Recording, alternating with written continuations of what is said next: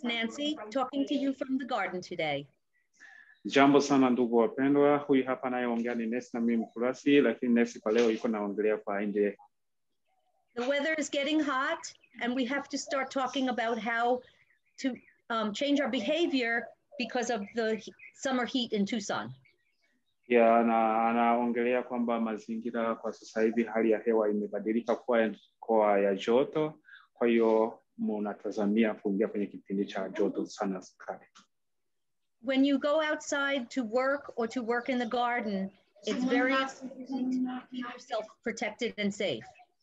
Mnapoenda nje, hasa mnapokwenda kufanya kazi kwenye mashamba yenu kule, tafadhali mjitahidi kuvaa vitu vya kujikinga na joto.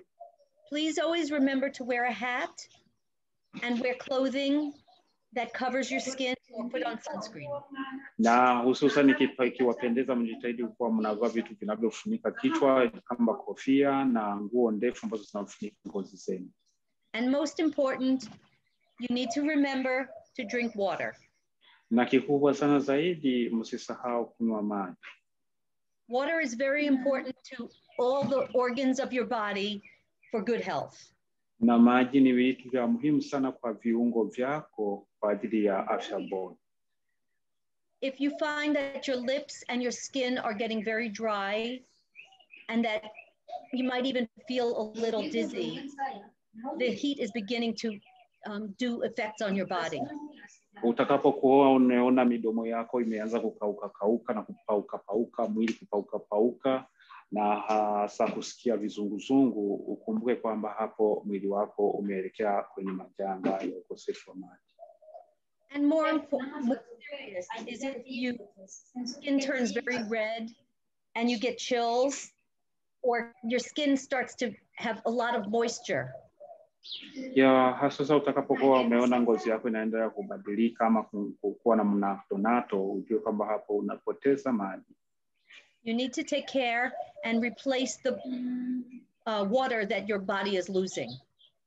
Kwa hiyo unatakiwa uwe makini kwa kurejesha maji utakayokuwa umeyapoteza kwa kipindi hicho. This cup is about 1 cup or 240 cc's. Yeah, unapoona kikombe hiki ni kama kikombe cha maji ambacho labda kinaweza kuwa na matone kama 240.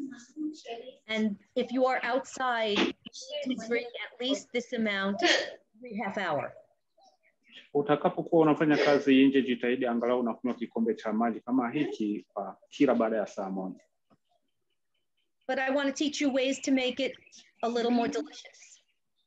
Yeah, lakini kuna wakati mwingine maji nayo unaweza kuyawekea kwa hali fulani kuyaleta kwenye mvuto wa kuyapenda kuyanywa sana. You can take the water that you have and flavor it with some fruit or vegetables or herbs to give it a new flavor.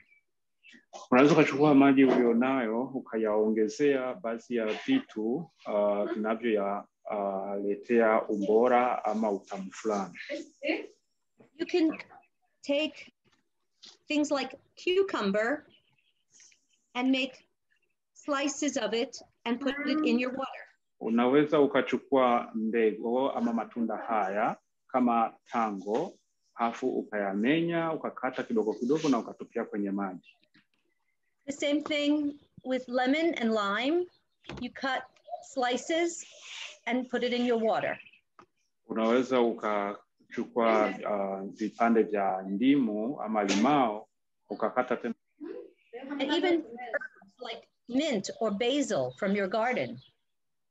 Unaweza ukachukua vitu vinaitwa minti ama basil na vyenyewe ambavyo utakuwa umechukua kwenye shamba lako na ukauza kwenye maji. You can also use berries, like strawberry.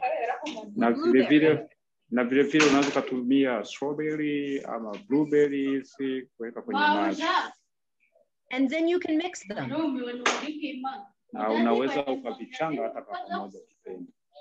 For example, you can take strawberry and lemon and basil and put them in water together and make some. So unaweza kuchukua strawberry, diso na ile ndimu ukaweka kwa pamoja, hafu kaweka kwenye maji. Or you can take lemon and mint and cucumber. Ama unaweza kuchukua nani tango, limao, na ukachukua na biso ama labda mentu ukachanga kwa pamoja na ukaweka kwenye maji. Whatever tastes good to you and it helps you drink the water, then it's a healthy thing to do. Hii ni njia furaha na thabiti ya kuweka afya yako kwa nzuri na kuweka ladha fulani ya maji ili kusudi uyapende na kuyakunywa. And one more thing I want to say, which is fruit, like oranges or even strawberries or even are mostly water. Eating these is helpful for your body also. Ya, ukichukua kama labda chungwa, malimao, ukachukua labda strawberry, ukachukua labda tango, yote ni maji. So kama ni maji ni njia thabiti na salama, ni njia salama na ya kuweza kujenga mwili wako vizuri.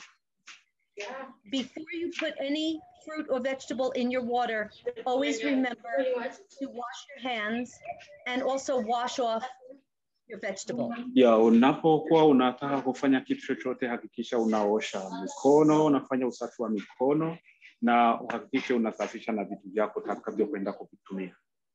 But very important that you drink things like this so that you don't want to buy soda or drinks in the store that are not as beneficial for your body.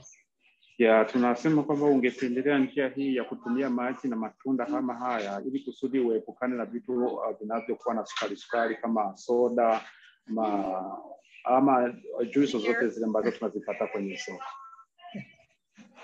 I hope this was helpful and that you enjoy drinking some of these flavors.